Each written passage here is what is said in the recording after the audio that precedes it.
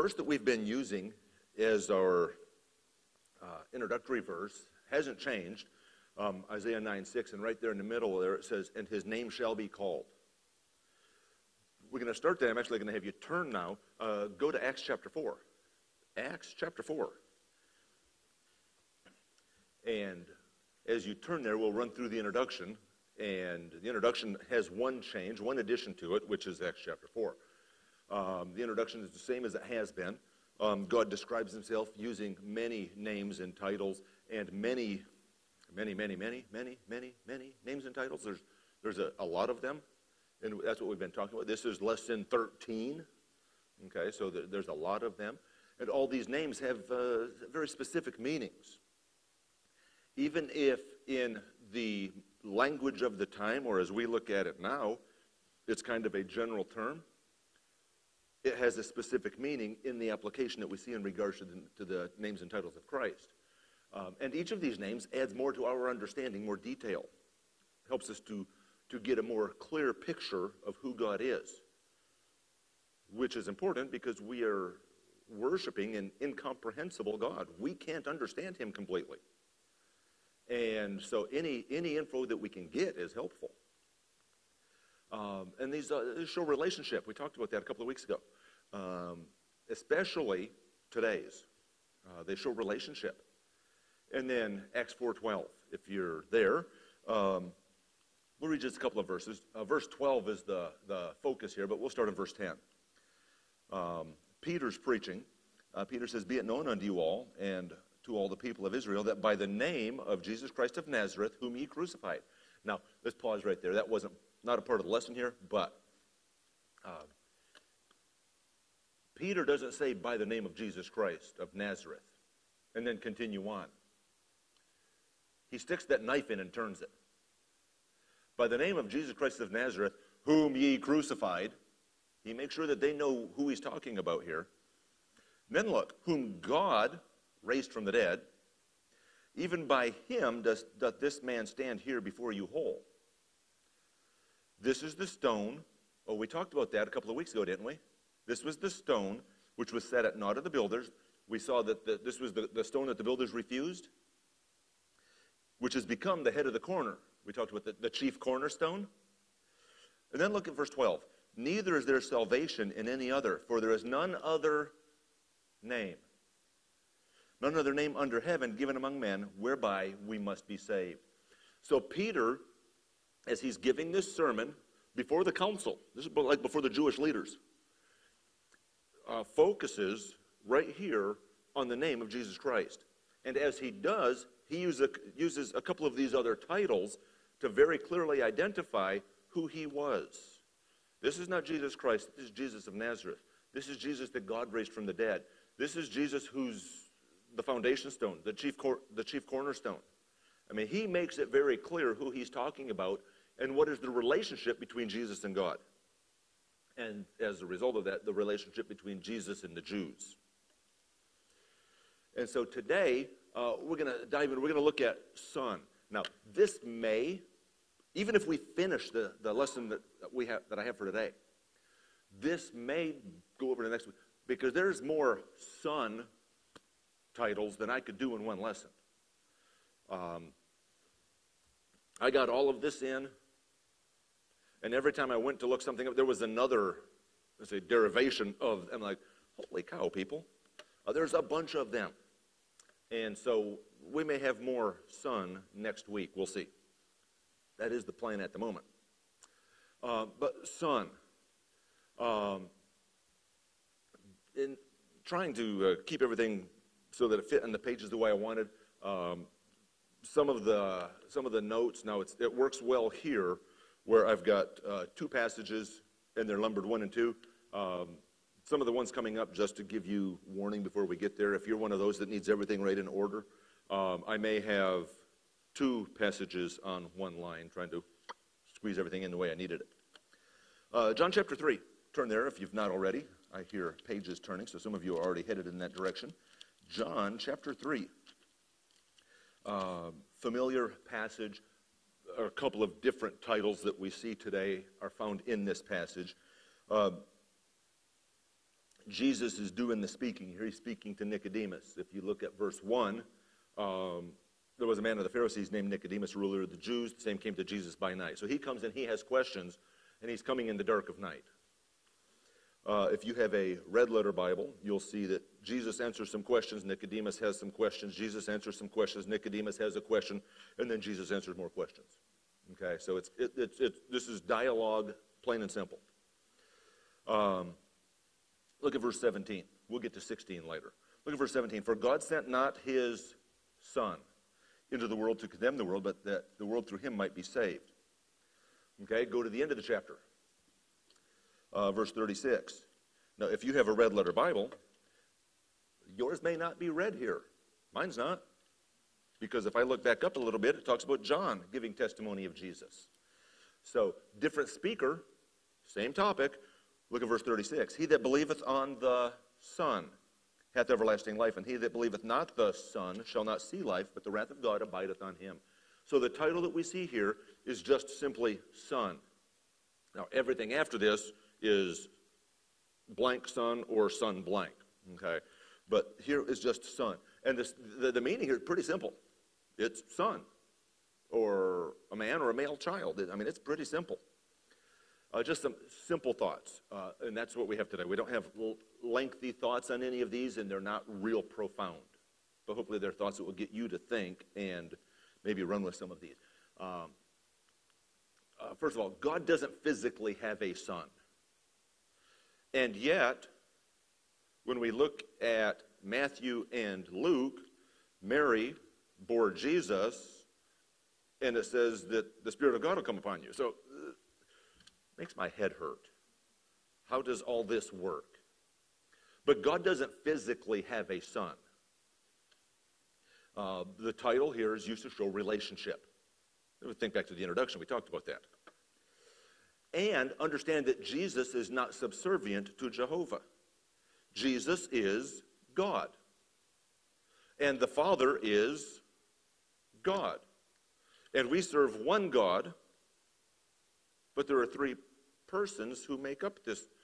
Again, man has never been able to explain the Trinity. He comes up with all sorts of illustrations, but they all fall short somewhere. All of them together, again, help us to understand it a little bit better, but it's a little bit better. But this is Son. Jesus is the Son. Staying with the idea of Son, that's all of them today. The Son of David. The Son of David. And here we find where I've got passages where there are a couple of them lined up here.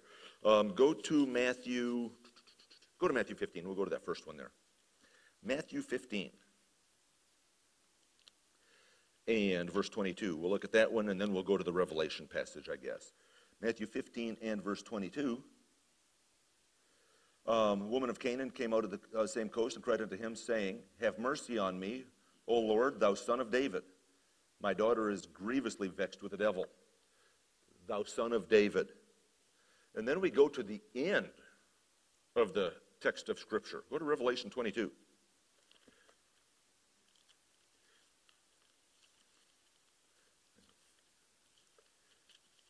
And verse 16. 22:16. Now, this one, if you have a red letter Bible, this one may be read. Look at the first two words, I, Jesus. So you kind of know who's speaking. I, Jesus, have sent mine angel to testify unto you these things in the churches. I am the root and the offspring of David. It doesn't say son of David there, but you understand what it says. Okay? I am the offspring of David, the bright and morning star. So Jesus says that he is the son of David.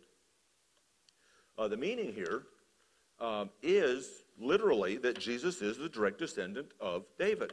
If we go to the genealogies, Matthew and Luke, when they give the genealogies, part of the genealogy, they both are identical. And then one goes through Joseph's line, one goes through Mary's line, but in both cases, it shows that he is a direct descendant of King David. So he was literally a son of David. But that's not what it means when he says that he's the son of David. He's talking about the fact that he is the Messiah. And we see that when we look through the Gospels, and he uses the term in the Gospels because the audience was Jewish, and they understood clearly when he said that he was the son of David, they wanted to kill him. Well, why would they want to kill him if he was simply saying that, hey, David was one of my forefathers? There were a lot of them that could say David was one of the forefathers. You go back in the Old Testament, you see, David had more than one wife. He had lots of kids. And as generations go and the family grow, there were a lot of them that could have said.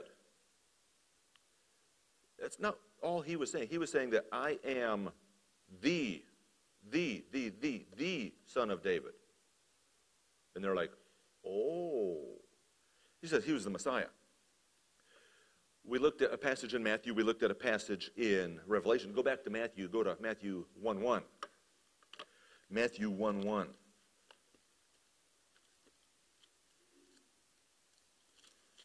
Matthew makes it pretty clear here. Looking at genealogy, the very beginning of the gospel, very beginning of the Gospels, very beginning of the New Testament. As God inspires Matthew to write, and God works on the people who put the books in the order that they put them in, look at what the very first verse in the New Testament says. The book of the generation of Jesus Christ, the son of David, the son of Abraham. The title is used right there. And that name identifies him to a T. He was physically a descendant of King David, but he was far more than that. He was the promised son of David. So we've got son of David, we've got son of God. Son of God. John chapter 1. John chapter 1.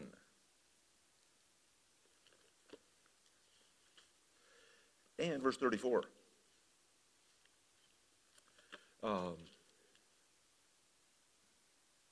We were in this chapter just a couple of weeks ago. If you want to look back just a couple of verses, look at verse 29. John seeth Jesus coming unto him and saith, Behold the Lamb of God. So we were in this passage just a couple of weeks ago.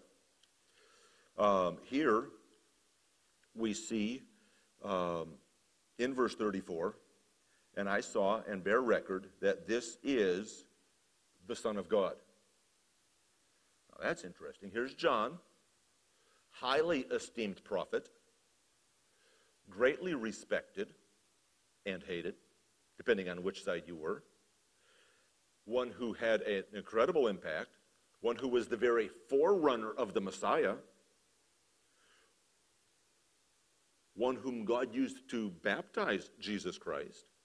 And here's John, and I saw and bear record that this is the Son of God. Let's look at two more. Go to Galatians 2, Galatians chapter 2,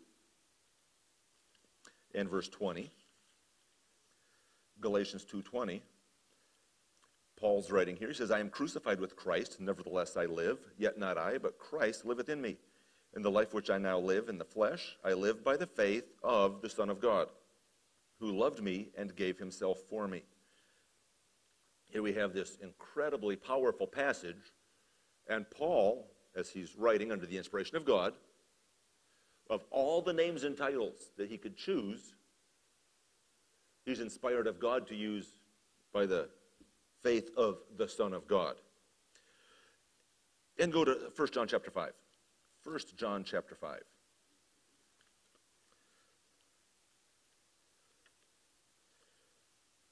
We find two titles used here.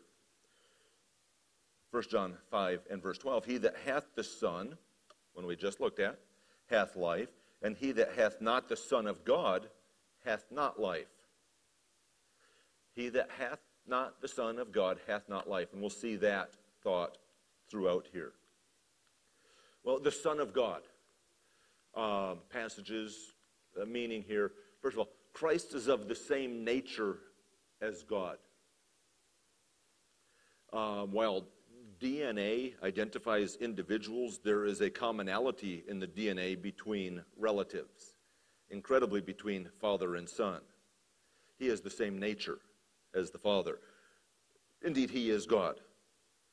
Christ is not merely a man. He is the Son of God. And I think I added it in here, not right there. Maybe not, I don't remember.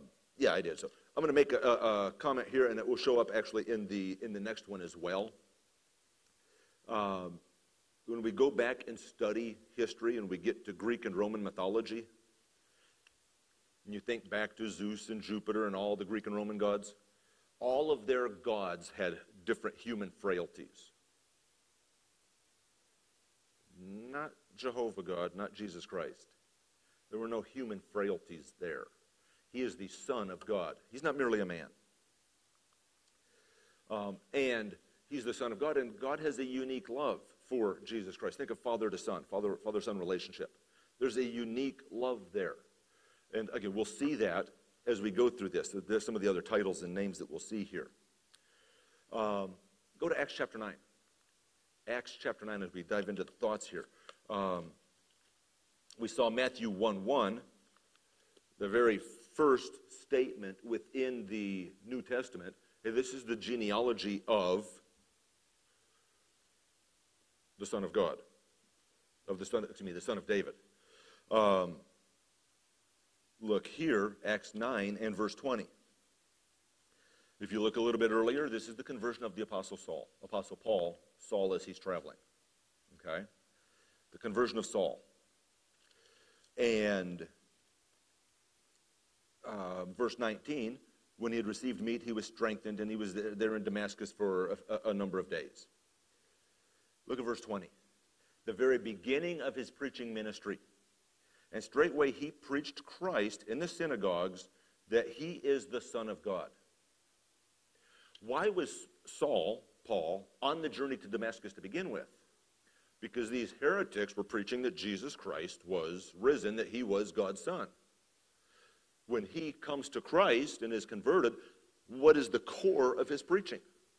That Jesus Christ is the Son of God. And there is a radical change in his life instantaneously. Again, he was not a dumb man. He was one of the most brilliant minds of the age. And when he was converted, it wasn't like he lost all that brilliance. He simply saw the truth and saw it for the first time. And when he saw the truth and understood it, it simply changed his mindset. And now he's preaching that Jesus Christ is indeed the very Son of God. And this idea is important. Jesus as the Son of God is paramount to the Christian. Those who deny the deity of Jesus Christ, not to be rude, crude, or mean, but they cannot get into heaven. We already saw. There is none other name under heaven given among men whereby we must be saved. What was it about that name? He is the Messiah. He's the Son of God. If you don't accept Jesus Christ as the Son of God, you've got a big problem, an eternal problem. It's important that we understand that Jesus Christ as God's Son is paramount to the Christian faith. So we see the Son, we see the Son of Man, the Son of David, the Son of God. Let's look at the Son of Man here. Get them out of order a little bit. The Son of Man. Let's just go to the first one here, Mark 14. Gospel of Mark, chapter 14.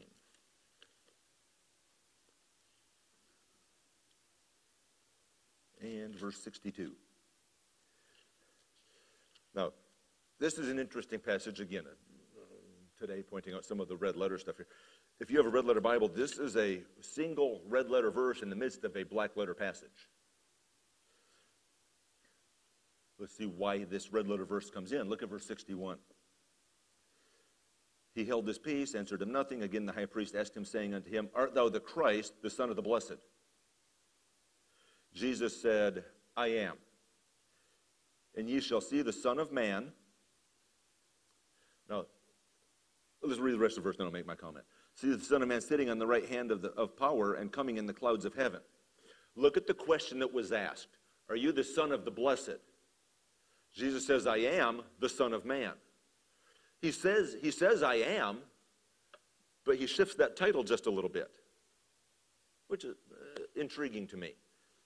Rather than, again, like we saw earlier when Peter was preaching and he said, oh yeah, that Jesus of Nazareth, the one that you crucified. Okay, and Jesus here changes it around a little bit. He's driving home a point. We've got the couple of passages here. I'm not going to turn to the others. 1 First of all, Jesus often used this particular title in connection with his rejection, his sufferings, his resurrection. He used it in connection with the troubles and trials that he was going to face. He was the Son of Man. And again, I don't have a lot of profound, just thoughts to kind of start you to thinking. This title here kind of shows he understands us. He knows what we're going through. The Bible talks, Paul, as he wrote, says, there hath no temptation taken you, but such as is common to man. You know what, the things that I'm going through, other people endure too. But then it says that there's a way of escape. Well, what is that way of escape? That way of escape is through Jesus Christ. Okay? He understands what we're going through. The Bible says that he was tempted in all points like as we are, yet without sin. He understands us, understands what we're struggling with, what we're going through. He's the Son of Man. Go to Matthew 25 as we look at thoughts again. A couple of times through this lesson here where the thought has another verse, an additional verse in it. Matthew 25, verse 31.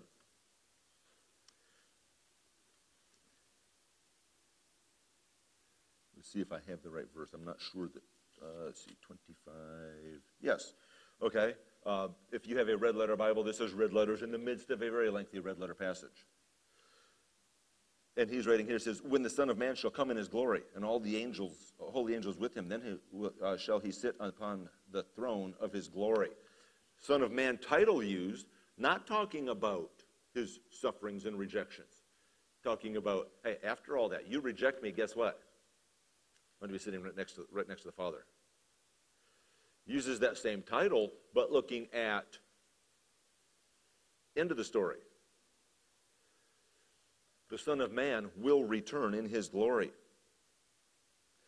Here's the other comment. This is the Son of Man title. The Greek gods and all their Greek gods with all their human frailties that they had to deal with. And you go back and I enjoyed Greek mythology. I enjoyed the stories. But you've got to understand their stories. Reading Greek mythology is not the same as reading the Old Testament. Reading about the Greek gods does not line up with reading about the God of the Jews. The God of the Jews is the one true God. The stories that we read in the Old Testament are stories of actual events. If you're watching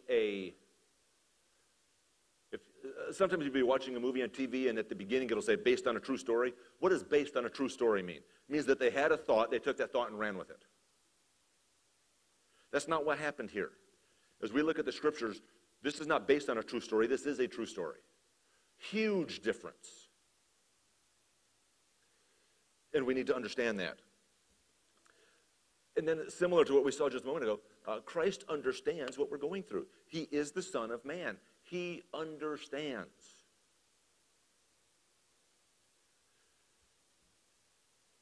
And as he understands us, he gives us the grace and mercy that we need to go through this life.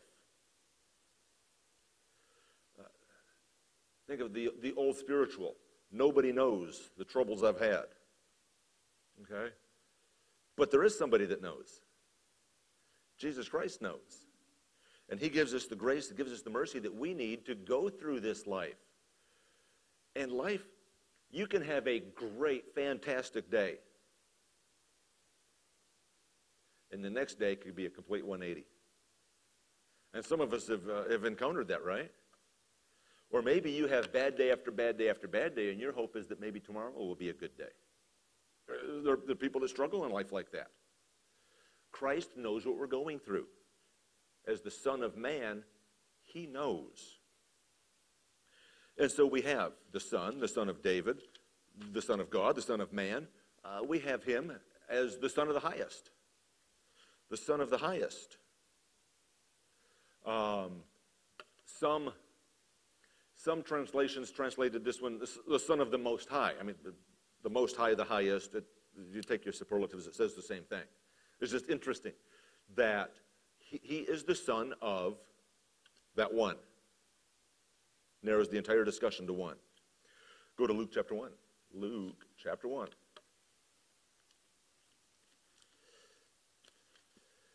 Luke 1:32. The angel comes and is foretelling what shall happen here.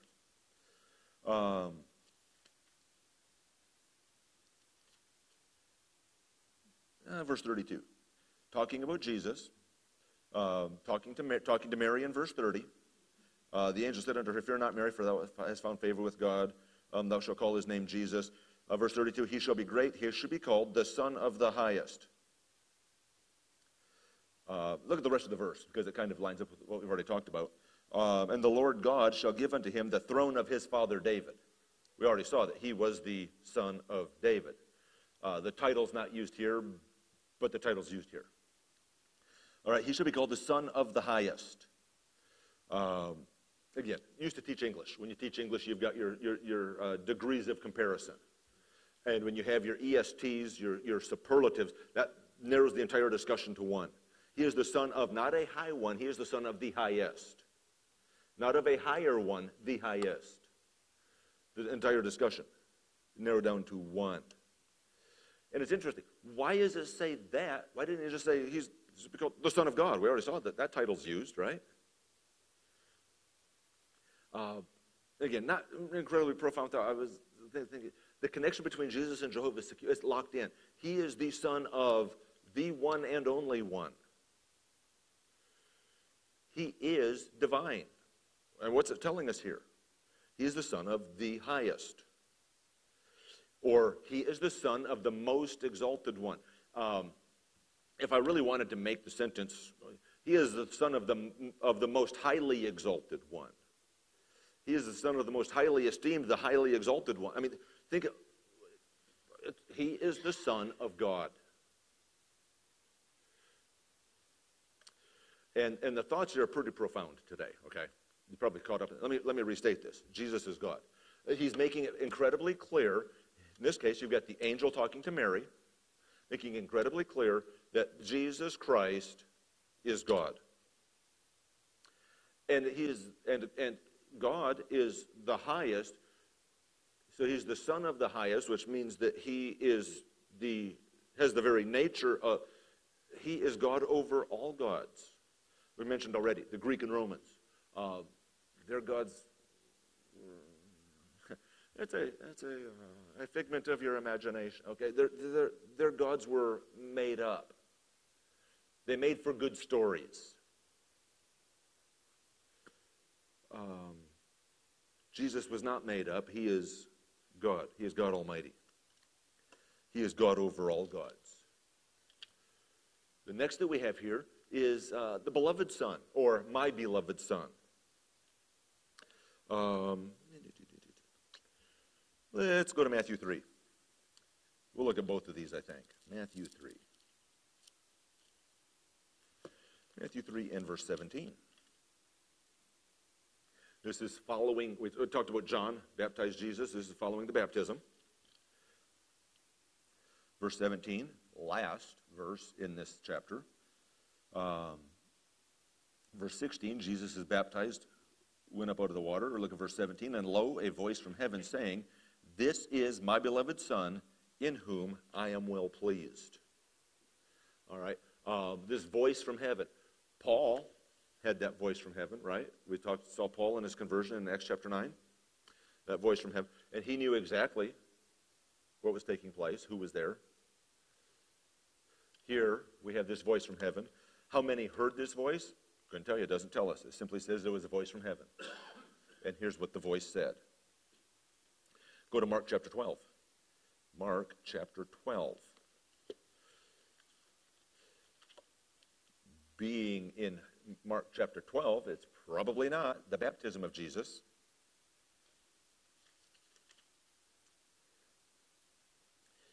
Mark chapter 12 and verse 6.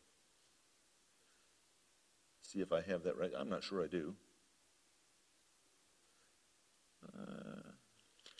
And, to be honest, I don't remember what it's supposed to be. Mark chapter 12 is probably dealing with the transfiguration, if I had to take a guess, where they have the transfiguration and you have that same idea, This is my beloved Son in whom I am well pleased. Meaning here doesn't change. I saw that in Matthew. The Father declared that Jesus was his Son and more. He wasn't just my son. This is my beloved Son. We saw already that father-son relationship, the unique love that's there. And again, we've talked about relationship. Go back to the introduction. Names and titles show relationship. How about this one? Does it show a relationship? Oh, absolutely it does. And it's interesting here that the Father was pleased with the Son. This is my beloved Son in whom I am well pleased. As Jesus lived and died, as he went about his life on this earth, everything that he did, he pleased the Father. Think back to when he was but a child, and Mary and Joseph were scurrying around trying to find him because he wasn't in the company of the people. And he's back and he's talking to the doctors and lawyers at the temple. And he says, don't you know I'm supposed to be about my Father's business? What his goal in life, his purpose in life was to do the will of the Father. And in doing the will of the Father, he pleased God. The Father was pleased with him. And we as well should live in such a way that we seek to please the Father. That should be the desire of our hearts, that we please him. And then the last one that we'll see today, the only begotten Son. Go to John chapter 3. John chapter 3.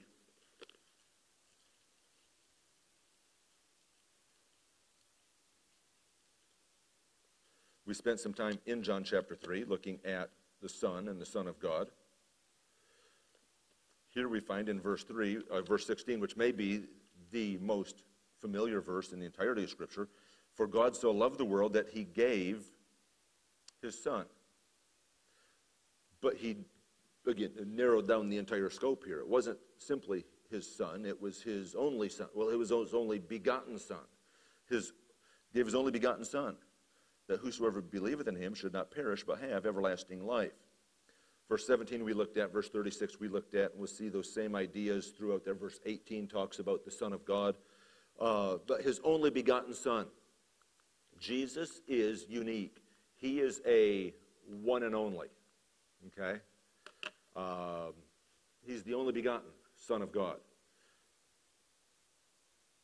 And it's important to understand that carries great importance in today's world here in 2024. He's the only begotten Son of God, and he has the very same nature as God. Go over to Philippians chapter 2. Philippians 2.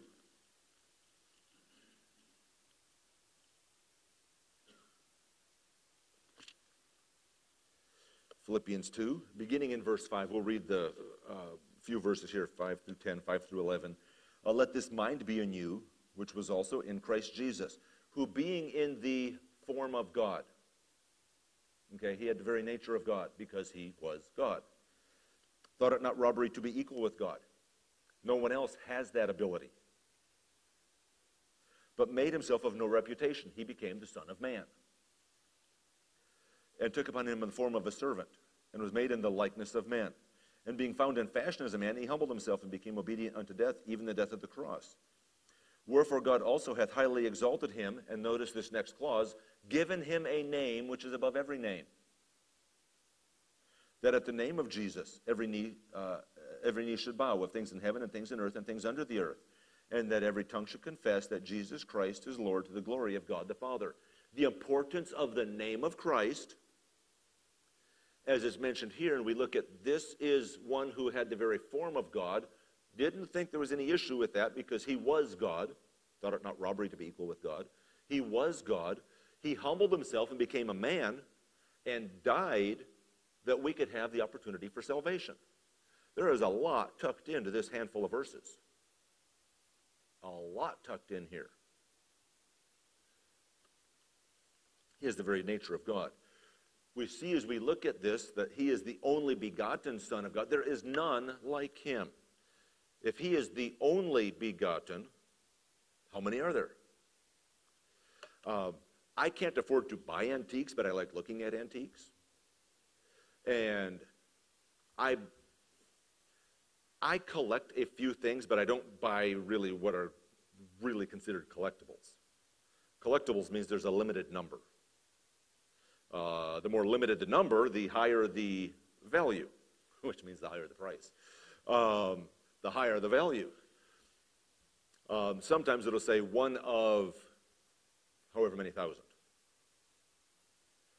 But what if it's one of one? I mean, think about that for a second.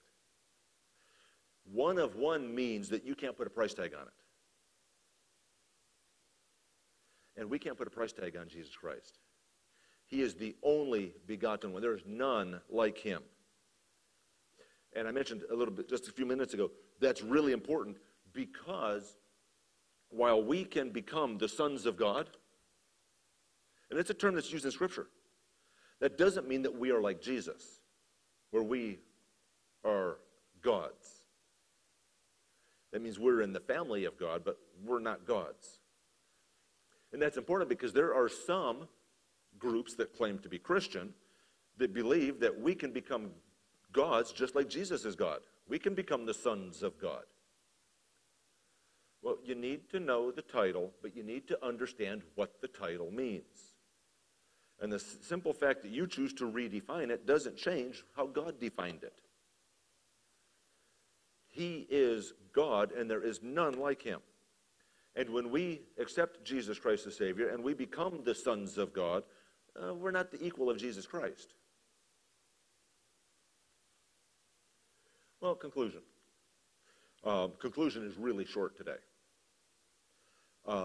All the different forms of son help us to fill in our understanding of who he is, who Jesus Christ is, how he relates to the Father. Keep in mind that we have one God, and how he relates to us. We saw in a couple of different places here. We saw it in Acts 4:12. We saw it in John chapter 3. The only way to get to heaven is through the Son. There's no way to get to heaven except through him, but by him. There's no way. Jesus Christ in John 14 says, I am the way, the truth, and the life. No man cometh unto the Father. Now think about it. No man. What kind of exceptions are there?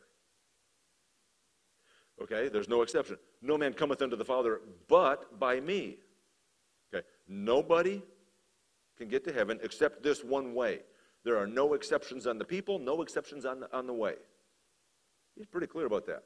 Eternal life comes only through Jesus Christ. Matthew 16:16. Go ahead and turn there. Matthew 16:16.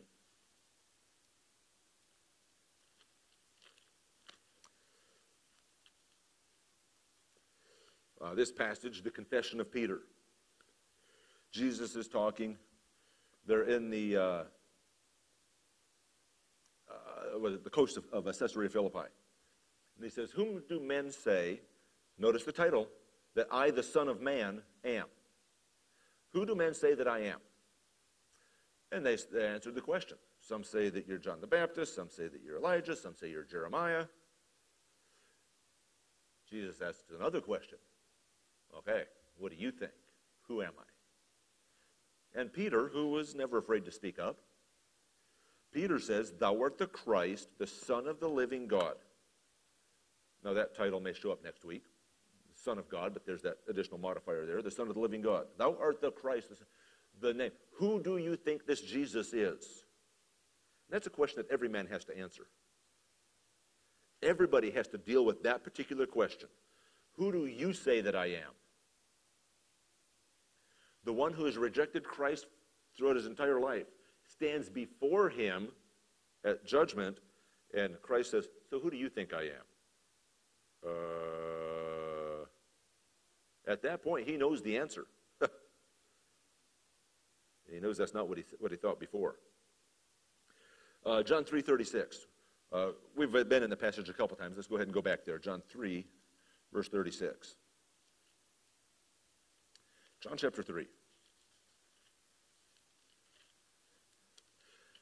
If you are looking for a focus for Bible study or devotional time this week or in the coming week, go through this chapter and look at the different times that the word son is mentioned and see how it's used. We mentioned already John 3:16, only begotten Son. Verse 17, we just referred to as we went through the passage, but for God sent not his Son. Look at verse 18, we mentioned that one, the only begotten Son of God. And then we went down to verse 36. He that believeth on the Son hath everlasting life, and he that believeth not the Son shall not see life, but the wrath of God abideth on him.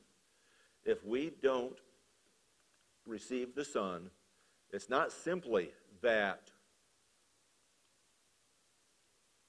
well, I can choose.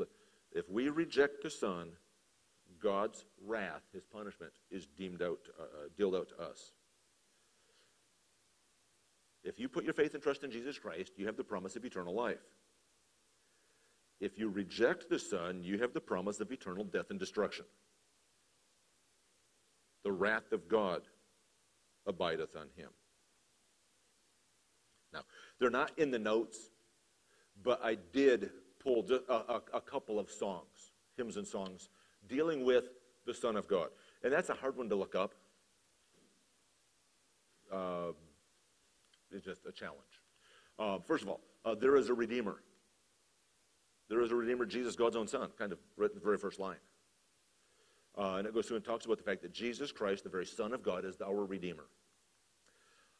Fairest Lord Jesus.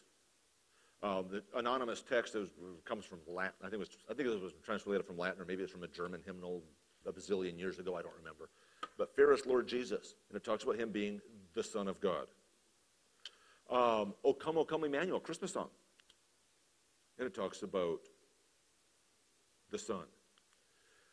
Because he lives, a song that was more familiar a few years ago, written by the Gaithers. Because he lives, I can face tomorrow. Talks about the fact that, hey, God's very own Son. I mean, there are a number of them. And then, How Deep the Father's Love for Us, a little bit more modern hymn. There are songs, it's a challenge to look up, and the phraseology isn't used a lot in the text of songs and hymns, but there are some. That as you think about it throughout the week, you can think of these songs and think about the fact that Jesus Christ is more than just a man. He was man, but he was far more than that. He was indeed God, very God.